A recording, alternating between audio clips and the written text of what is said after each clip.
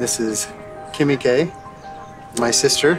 And this is my younger brother, and he donated his kidney to me last August.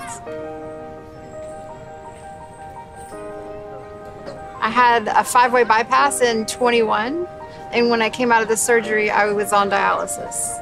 And so I was on dialysis for 2 years, of course looking for a kidney, and my brother was a match for me.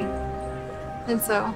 Yeah, as soon as she came out of surgery, and they mentioned she would be on dialysis and being put on a transplant list, I knew in my heart immediately that I wanted to donate.